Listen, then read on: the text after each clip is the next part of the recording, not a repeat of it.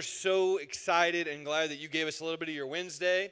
If this is your first time, and we would love to know you in some way. So if you want to scan the QR code in the seats in front of you and let us know a little bit of info about you, or if you just want to stop by one of our tables downstairs, we would love to get you connected here. One of the things we say all the time is that we're not a service you attend, but we're a family that you're a part of, and we want you to feel like family tonight, okay? So we are continuing our series tonight called Death to Self. And over the last several weeks, we have been talking about how the world calls us to really live for ourselves, right? To promote ourselves, to promote our own way. But the message of the Bible is a message that calls us to die to ourselves, to do literally the opposite of what the world would call us to do. And so in our first night together, we looked at Mark chapter 8. We talked about how Jesus says that whoever wants to be his disciple must take up their cross, deny themselves, and follow him. And then in week 2, we jumped to Galatians, where it talks about how we are called to walk by the Spirit and not by the flesh, die to the way we would walk and give way to the Spirit. And then in last week, we jumped to Colossians, where it talks about how we are full in Christ, that we don't bring anything to the table, but we have everything that we need in Christ. And tonight, we're going to be in Philippians chapter 2. We're really going to talk about the call to live for others. If I could rename this series, really the simplest name that we could give this series is just Look to Jesus.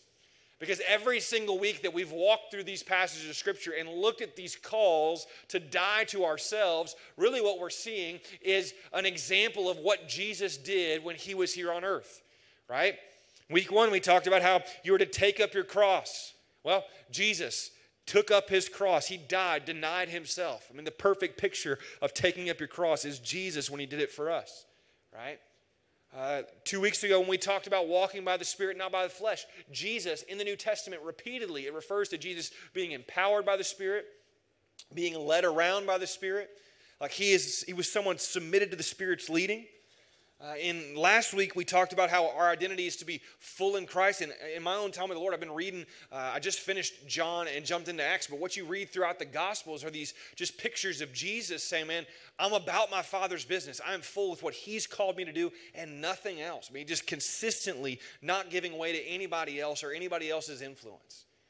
And tonight really is no different. When we look at Philippians chapter 2, we see a picture of Jesus. So here's what I'm going to do. I want to read all of the passage that we're going to be in tonight. We're going to be in the first 8 verses, and then we'll pick it apart a little bit together. Paul writes this to the church at Philippi. He says this, "Therefore, if you have any encouragement from being united with Christ, if any comfort from his love, if any common sharing in the Spirit, if any tenderness and compassion, then make my joy complete by being like-minded, having the same love, being one in spirit and of one mind. Do nothing out of selfish ambition or vain conceit. Rather, in humility, value others above yourselves, not looking to your own interest, but each of you to the interest of the others. In your relationships with one another, have the same mindset as Christ Jesus, who being in the very nature God, did not consider equality with God something to be used to his own advantage. Rather, he made himself nothing by taking the very nature of a servant. Being made in human likeness and being found in appearance as a man, he humbled himself and by becoming obedient to death, even death on a cross." The title of the message tonight is just simply this: Dying to Serve. Dying to serve. I think what we see in this passage in Philippians chapter 2, the heartbeat here, is Paul is continuing to call the church at Philippi, much like the other churches he's written to throughout the New Testament, to die to themselves. But really, he's talking of this idea that the call to die to self really is a call to also live for others. The call to die to self is a call to live for others. Look back at the first 4 verses. He starts off by saying this. He says, "Therefore, if you have any encouragement from being united with Christ, any comfort from his love, any common sharing in the Spirit, any tenderness, compassion, make my joy complete by being like-minded, having the same love, being one in spirit and of one mind." And what he's saying there is he's basically saying these like if-then statements, right? He's saying, man, if you really know Jesus, if you really encountered his love, if you really walk in the Spirit, if you've experienced the tenderness and compassion of the Lord, then there's something that should be present in your life. And what should be present in your life is this call to live and serve and love other people. And The Philippian call in verse 2 or chapter 2 is this call to die to ourselves and to live for others. And it really is summed up in verses 3 and 4 when Paul says, do nothing out of selfish ambition or vain conceit. Rather, in humility, value others above yourselves, not looking to your own interest, but each of you to the interest of the others. What is Paul calling the church at Philippi and us to do? He says, man, don't do anything out of selfish ambition. Don't value yourselves as above anyone else, but instead look to the interest of others. The call to die to self is a call to live for others. Paul is calling us in Philippians chapter 2 in the church at Philippi to not live for themselves, but rather in humility value others above themselves.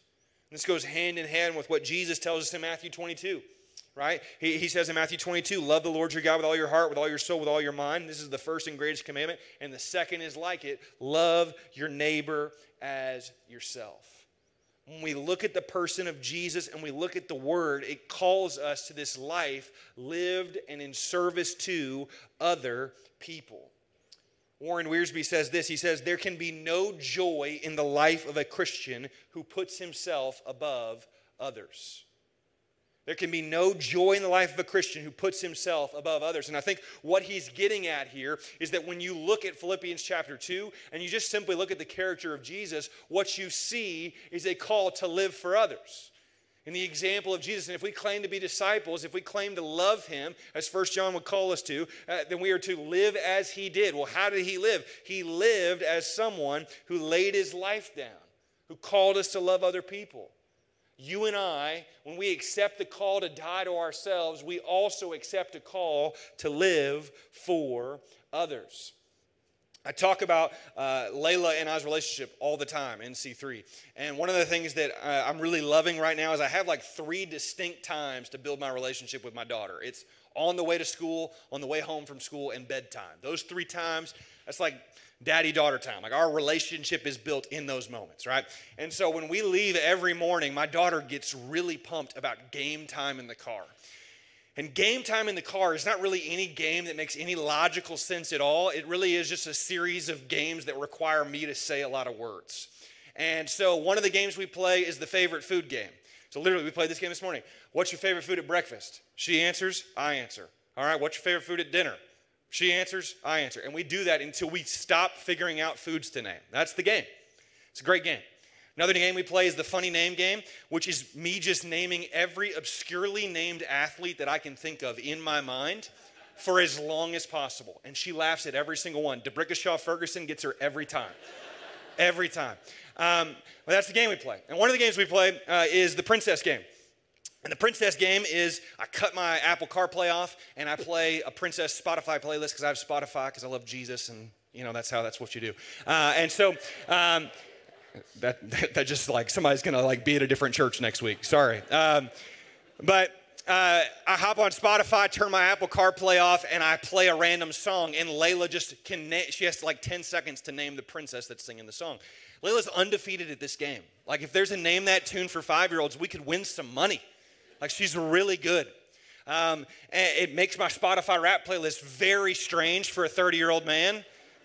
But, you know, we just move through it. I've embraced that in my life, right?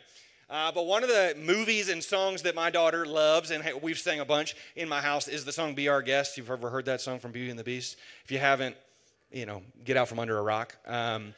But in that song, those stupid Candleman who sings in that song says this one phrase that every time I read passages like this, I think about. He says this phrase. It's in that, you know, the Be Our Guest, all the weird appliances are like waking up and dancing and stuff. And he says, life is so unnerving for a servant who is not serving. Life is so unnerving for a servant who is not serving. And the whole idea is that he was made for something that he hasn't been able to do. And so his life has become unnerving because he hasn't been able to do it. And I think that's what Warren Wiersbe is trying to say here and what Paul is calling us to consider, that our life is literally unnerving. There is no joy in the life of a believer when we are putting ourselves above other people. When we're not taking the position of service for others, we are living counter to what God has ultimately saved us and sent us to do. To be the embodiment of the hands and feet of Jesus to others is to walk in service to other people. A call to die to self is a call to live for others. Now, as you hear that, some of you may say, man, I hear you. I know I'm called to serve other people, but I don't really like it. Like, I'm really all about myself. Like, I kind of like my me time. I don't really like going out of my way to, like, bless other people right now. I've got a lot of stuff on my plate. I'm extremely busy. And if that's you in the room, listen, that is a completely and totally natural response. Like, it is natural for you and I to care more about ourselves than other people. It is natural for us to love ourselves the way that we want to love ourselves, but loving our neighbor as ourselves, that is not something that comes naturally to us. It's meant to be something that only the Lord can do in us and through us. And that's why Paul continues this passage of Scripture by giving us the perfect example to follow. Look at what he says in verse 5. In verse 5, Paul says this. He says, in your relationships with one another, have the same mindset as Christ Jesus, who being in very nature God did not consider equality with God something to be used to his own advantage. Rather, he made himself nothing by taking the very nature of a servant, being made in human likeness and being found in appearance as a man. He humbled himself by becoming obedient to death, even death on a cross. What is Paul saying here? Paul is telling us that the perfect example of serving others is Jesus. Circle back to how I started here, right? Look to Jesus. What is Paul saying? He's saying your call, if you've encountered Christ, is to walk in unity and serve other people. How do you do that? You look to Jesus. You look to the example that he sets for us. And he calls us in verse 5, he says, have the same mindset as Christ Jesus in your relationships. In your relationships with one another, have the same mindset as Jesus. Now, you and I are imperfect people. How do we have the same mindset as Jesus in our relationships? Well, Paul begins to show us the mindset of Jesus in the rest of this passage we're going to read tonight. And as we read it, we're going to be able to look at this example of Jesus and say, this is how I'm called to live my life when I walk in service to other people. And so for the rest of our time together, I just want to walk through the 3 examples that Paul gives as examples of the mindset of Jesus, okay? Here's the first one. The first example of this mindset of Jesus is that he did not think about himself. He did not think about himself. Look at what Paul writes. He says, who being in very nature God, did not consider equality with God something to be used to his own advantage. Rather, he made himself nothing. What you need to understand here is Paul is writing to this reality that Jesus is fully God and fully man. Meaning that he had the power of God at his disposal.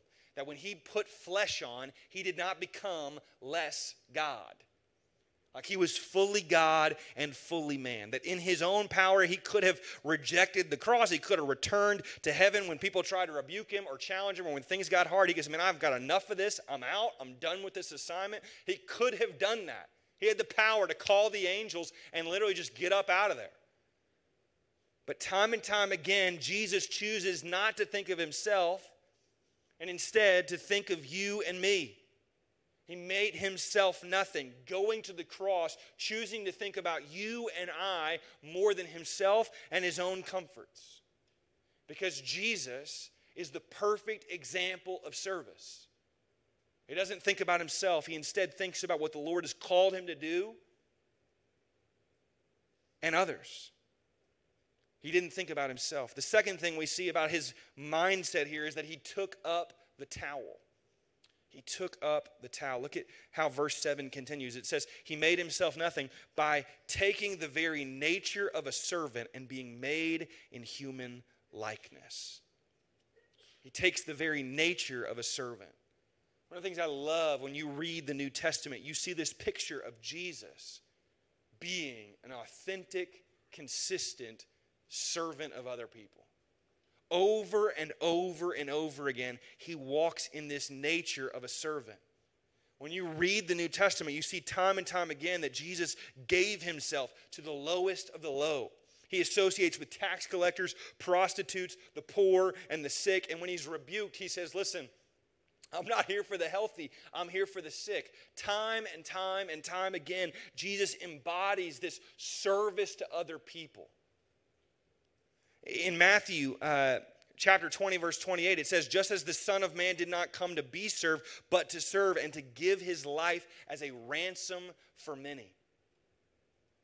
What is Matthew talking about here? It's this purpose statement of Jesus, that Jesus did not come to be served, but he came to serve. It's this picture here that Jesus is the King of Kings, the Lord of Lords, the Son of Man. If there's anybody in human history that could have kicked his feet up and said, man, bring me a Diet Coke and some chips, serve me for a second. I don't know if that's your thing, but I like Diet Coke. That's a 30-year-old band thing, all right? It's fine. But Jesus could have had that, right? He could have done that. He could have been served in whatever way he wanted. But instead, he doesn't come to receive. He comes to give. He comes to serve and to give his life as a ransom for many. Matthew 20 is this purpose statement of Jesus. It's what he came to do, to give his life away as a ransom for many. In John 13, there's a picture of Jesus as the perfect example of his service. In John 13, verses 3 through 5, it says this. It says, Jesus knew that the Father had put all things under his power, that he had come from God and was returning to God. So he got up from the meal, took off his outer clothing, and wrapped a towel around his waist. And after that, he poured water into a basin and began to wash his disciples' feet, drying them with a towel that was wrapped around him. Now, some of you have heard this story before and some of you haven't, but this is a perfect picture of Jesus' service to his disciples. He washes his disciples' feet. But I think verse 3 is something we need to look at for just a second. Verse 3 says, Jesus knew that the Father had put all things under his power, that he had come from God and that he was returning to God. Meaning, Jesus knew full well that God had sent him here and that soon he would be sitting at the right hand of the Father again. He knows this. He's fully God, fully man. He knows this. And it's in this moment of understanding that soon he will be at the right hand of God in heaven that immediately after he gets up from the table, takes off his outer clothing, and picks up the towel. Jesus chooses to take the position of a servant and wash his disciples' feet. Now, the idea of washing feet is not something that you and I are very familiar with necessarily. If you go over to your homie's house after this and knock on the door and they're like, hey, before you come in, I'd like to wash your feet. You'd be like, I'm going to stop coming back here because that's super weird, right? But in this day, it was very normal because, people were walking through the streets in sandals. The roads were disgusting and dirty. And so it was very customary for people to have their feet washed in these types of settings. But what was very not customary, very abnormal, was this reality, that someone of this position, the Messiah, the Son of God, the King of Kings, Lord of Lords, would choose to lower himself to the place of what would normally be done by a servant or the lowest of the low in the house. Jesus is this embodiment of service that says, I'm going to take up the towel and serve these men by washing their feet. That's why Peter pushes back. He's like, you're not going to wash my feet. Because it makes no sense. But Jesus in this moment and from the entirety of his life as we watch him, he embodies this position of service. He brings himself low. He doesn't exalt himself. He did not come to be served. He came to serve. The mindset of Jesus, not thinking of himself, taking up the towel, walking in service to other people. And so C3, we've talked about this time and time again in C3, that passage in 1 John, right? Those who claim to love Jesus will live as Jesus did. Well, as we look at the life of Jesus and we look at the way in which he chose to live his life and lay his life down for others, the question you and I have to ask ourselves is this: who am I serving? Who am I serving? When you evaluate your life and when you look at your life, you need to ask yourself, who is it that is in your life that would say, man, these people are serving me? When's the last time your roommate saw Christ in you by the way in which you served them? When's the last time your classmate, fraternity brother, sorority sister, teammate saw the example of Jesus in you by the way in which you served? And this is why, Jesus literally says things like, they will know that you're my disciples by the way in which you love one another. It's this call to love and to serve and to give up our rights to ourselves and to serve other people, because the call to die to self is a call to live for Christ. And as a result of living for Christ, we live for others. I know we got a lot of Dream Team in this room. Hey, this is why we do Dream Team. Like, we ask and compel college students to serve at this church because we believe that when you serve, you are embodying being the hands and feet of Jesus to one another. You're not just wearing a lanyard and being awkward at a door. You're not awkward, but that's just the example that came to my mind, okay? It's not just filling a task. It's not just making the machine go forward. It's saying, I want to exemplify the hands and feet of Jesus in my local church context. I want people to see Jesus in me. So I'm going to sacrifice some time. I'm going to sacrifice some comforts. I'm going to sacrifice some things so that Christ might be seen in this church and in my life. And if I could be so bold, if you attend a church that's not Crossroads, or even if you attend this church, and there ever comes a time where that church has stopped compelling you to serve, then you need to seriously question your involvement in that church in the future. Because when we are called to serve, we're not called to just meet needs that the church has. We're called to embody the example of Jesus. So I have conversations with, as a college pastor, all the time. Like, hey, I'm moving to this. Like, I'm not going to be in C3 anymore. I'm going to miss it so much. I really, what do I need to look for in my next church? And here's what I would tell you. One of the things you need to prioritize is how they value the local church being involved to serve and be the hands and feet of Jesus in that local church context. Because if it's not something that's happening there, you're missing out on something that you are called to do as a believer. To live as a servant that exemplifies the service and example of Jesus. So not only did he not think about himself, not only did he take up the towel, but he also sacrificed for others. He sacrificed for others. Look at the back half of verse 8. It says, "And being found in appearance as a man, he humbled himself by becoming obedient to death, even death on a cross." Being found in appearance as a man, he humbled himself by becoming obedient to death, even death on a cross. Ultimately, we see Jesus' mindset here was ultimately to sacrifice his life. When we look at Jesus, we see a call to sacrifice. We want to exemplify Jesus in our life. We are called to lay our life down so that people might see us reflecting the character of Christ around us. Jesus is the perfect example of service in that he gave his life up so that you and I can live. He walked and sacrificed himself so that you and I might find life. He sacrificed. The call to die to self is a call to live for others, and sometimes that calls us to sacrificing things in our life so that people might see the example of Jesus in us. And if Jesus would be willing to serve you and I in that way, to lay his very life down out of service to us, then what might we be willing to respond to that sacrifice with as we serve and love other people? At the end of this chapter, Paul kind of closes this chapter with giving a highlight of two different men. Remember, this is a letter to a church. And so at the end of chapter 2, it really gets like heartfelt. Paul starts to talk about two people that are coming to the church at Philippi. And the two guys are Timothy and Epaphroditus. And he talks about these two men at the end of chapter 2. And this is what he says about Timothy. I'm just going to walk through both of what Paul says about these two men. The first guy he talks about is Timothy in verse 19. In verse 19, Paul writes to the church at Philippi, and this is what he says about Timothy. He says, "I hope in the Lord Jesus to send Timothy to you soon, that I also may be cheered when I receive news about you.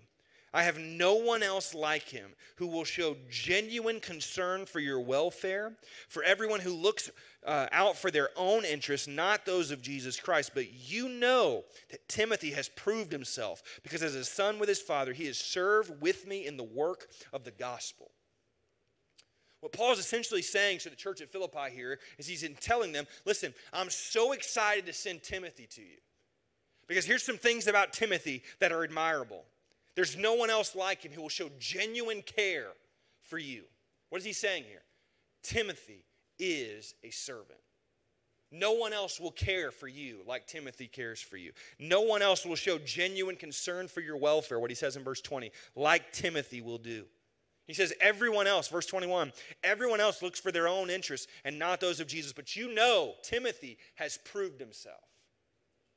What I find very interesting about Paul's description of Timothy in this passage is not, man, I can't wait to send Timothy with you. He's got a bunch of gifts for y'all. It's not, hey, Timothy's a great preacher. He's really going to bless y'all when he gets down there. It's nothing about his accolades. It's not about his work. It's nothing about anything like that. The descriptive words from Philippians chapter 2 about Timothy is that this man is a servant who sacrifices and lays his life down for other people. That's the description of Timothy here. And then he jumps to describe Epaphroditus. That's a name, right? Epaphroditus. Verse 25, he says this. He says, but I think it necessary to send back to you Epaphroditus, my brother, co-worker, and fellow soldier, who is also your messenger, whom you sent to take care of my needs. Verse 26, for he longs for all of you and is distressed because you heard that he was ill. Indeed, he was ill, and he almost died, but God had mercy on him, and not on him only, but also on me, to spare me sorrow upon sorrow. Therefore, I am all the more eager to send him so that when you see him again, you may be glad and I may have less anxiety. Verse 29. So then, welcome him in the Lord with great joy and honor people like him because he almost died for the work of Christ. He risked his life to make up for the help you yourselves could not give me. What is Paul saying about Epaphroditus here? He says, man, receive this man with great joy. Honor people like him. Why? Because he was willing to literally risk his life in service for others. Again, Paul is not applauding Epaphroditus for some sort of skill that he brings to the table, not any amount of money that he's bringing or whatever it may be. What is applauded about Epaphroditus in Philippians chapter 2 is that he is willing to lay his life down and potentially die for the good of those around him. He's a servant. And the theme we see in Philippians chapter 2, time and time and time again. The example of Jesus, the example of Timothy, and the example of Epaphroditus is what? An example of men who laid their life down so that they could live for others and live in service to other people. Time and time and time again, a picture of Epaphroditus, Timothy, Jesus, Paul, all these men that are exemplified in Philippians chapter 2 are men who don't think about themselves. They take up the towel and they sacrifice for the cause of Jesus. The call to die to self is a call to live for others, C3. And so the question you have to ask yourself is, man, who is it that I'm serving? Like, who am I serving? And if the answer is hard to come up with, then I can tell you what your answer is. Your answer is yourself. If you can't name who it is that you're serving on a consistent basis, then it probably means that you're taking up a lifestyle of serving yourself. But the call of the believer is not to serve ourselves or our own comforts or our own way. The call of the believer is to die to ourselves that we might live for Christ. And by living for Christ, we follow his example to live and sacrifice for others. So who are you serving? You know, we can read passages of Scripture like Philippians chapter 2 and hear stories about Epaphroditus who almost died for his church. And hear stories about Timothy who's this awesome pastor in the New Testament. It's like, oh man, that's awesome. He's a servant. That's great. That makes sense. But one of the things I love about just thinking about this example of service is I've had the privilege of being the C3 pastor. In May, this will be May, I'm getting to 5 years doing this.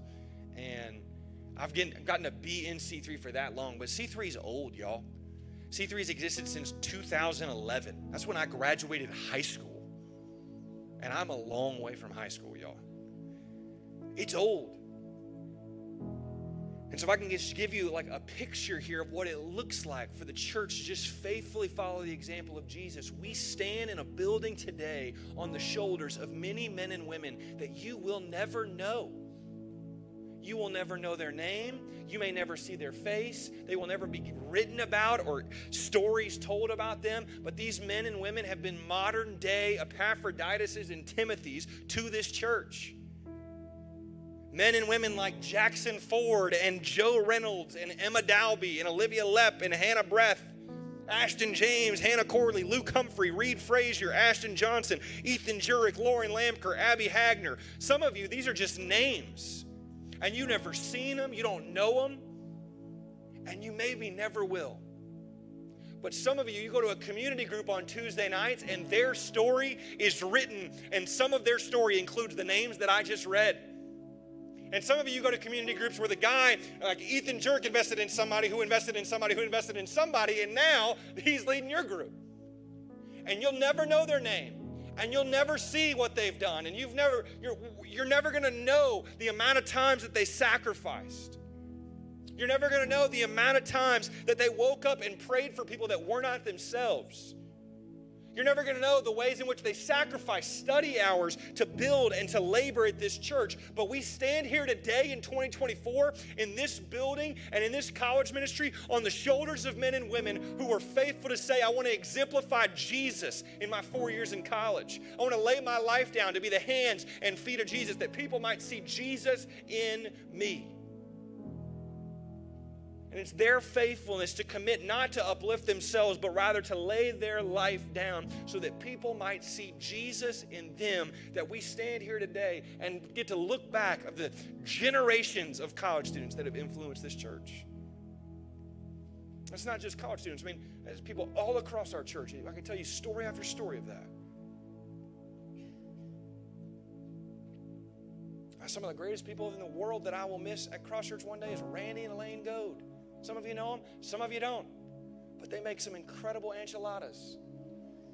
And every time you eat in this church, it's probably been made by Elaine Goad. And they're retired, but their schedule is filled by being the hands and feet of Jesus to college students at this church.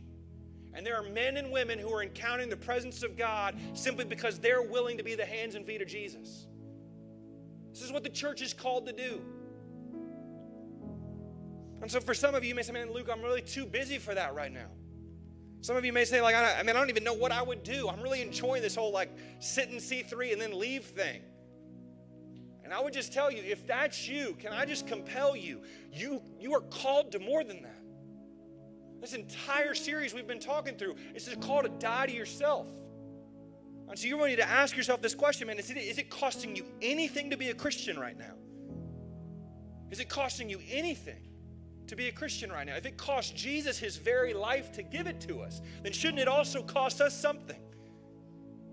A call to die to ourselves, a call to walk by the Spirit, a call to be full in Christ on a day-to-day basis, and then a call to be the hands and feet of Jesus so that others might see Christ in us. And listen, I know we got a lot of dream teamers in this room, so you're all like, man, I serve. What more you want me to do? And here's what I would tell you. Let this be the reminder of why you do what you do. Let it be the reason that you go to that community group with joy in your heart, because you know you're not doing this for Noah. And you're not doing this for me, and you're not doing it for your friends. You're doing it to be the hands and feet of Jesus and walk in faithfulness to your King. And so you go in that house on Tuesday nights and you labor for those girls and you labor for those guys and you believe in faith that they're going to grow, and you serve not for anybody other than the Jesus who's given you the example of service to follow. Some of you hold babies across the street on Sunday mornings and you're changing diapers. God bless you. And there are times when you want to sleep in and bail on Rachel Cobb, who's asked you to come. But it's in those moments that you remind yourself, in this moment, I'm being the hands and feet of Jesus so a mom and dad can sit under the preaching of the Word of God and walk in faithfulness to their King by when I'm walking in faithfulness to mine by serving this preschool room. We don't serve because the church needs help. We don't fill roles because the church wants you to. We serve to embody the nature and personality of Jesus. That's what we're here for. That's why we do what we do. And so I'll close with this because I'm getting a little sweaty. I'm going to close. But here's the close for you. Who are you serving? And what is it costing you to be a Christian? It doesn't mean you have to serve in the dream team, but in some way, shape, or form, you need to be looking at passages like this and knowing, man, I'm called to give my life away for other people, because that's exactly what Jesus did. I mean, for some of you, that means that that you need to sign up and like do something. You need to serve in some way tonight. Like you need to say, man, before I leave tonight, I need to figure out what I'm going to do. Others of you, and you can't live for others because you've never chosen to live for Jesus. You need to just give your life to Jesus tonight. Like you can't even start serving others in a way that actually is lasting apart from a saving relationship with Jesus. And so tonight, some of you might need to do that.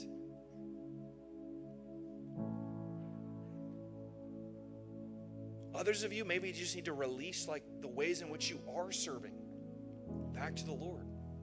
Say, God, I'm doing this for you. I'm not doing it for anybody else. This is for you. Maybe some of you need to go to your roommates, like when you go home, and you just need to be like, you're not my enemy. You are an example for me to serve. And I'm going to choose to serve you tonight. Don't tell them that. That'd be, well, you could, I guess, but if the Holy Spirit tells you to, do it. But just don't be weird, okay? I don't know what the response of the Lord would lead you to tonight, but I know this. You are called to exemplify the person of Jesus in your life, and you cannot do that faithfully apart from serving and loving other people, because that's the example we have in Christ. And so whatever the Lord would compel you to do in that, my encouragement to you is to listen and to obey. I promise you, you will not regret that. So let me do this. Let me pray, and then we're going to sing one more song to close our service tonight. God, we love you. And Lord, we thank you for who you are and for what you do. Lord, I pray over this room right now. I know there's a ton of different people just in this room. We got people who are serving on dream teams, people who are new for the very first time, people who don't even know you as their personal Lord and Savior tonight. I know that every single one of them are in the room right now.